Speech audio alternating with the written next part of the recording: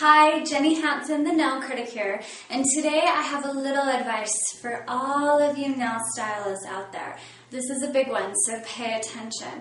Have you ever been really excited about a new technique or a new style or a new service that you're so excited about? You know your clients are going to love, so you rush out, buy it, book your appointment with your client, sit down, perform the service, and it sucks. It just sucks.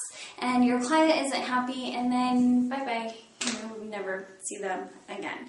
That's your fault. And I've done it, and I know that many of you have probably done it too. So today I'm going to give that bit of advice that is just a little common sense reminder to practice. Practice, practice, practice, practice.